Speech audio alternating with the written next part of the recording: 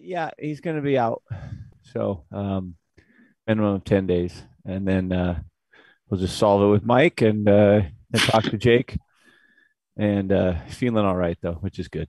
But we're trying to do everything right. And we're just going to do our part. And sometimes you got to believe that fate is what it is. Is life fair? No. But we're doing our best. We know we're getting better as a team. And we got to just, those are the cards you're dealt. You got to live with it. I know Jake's super frustrated, and I feel bad for him because I know he's been following all the rules, doing a great job. And he's a team guy. He's not a guy that's gonna be out on the town or do anything like that. So frustrated for him.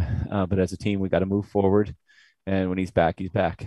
I mean, you can't, as you know, as everyone knows, you can be vaccinated, unvaccinated, still get this thing. And only thing we can do is try to be safe. We can't go around tiptoeing and timid of everything. These cases are happening. They're happening all over the place.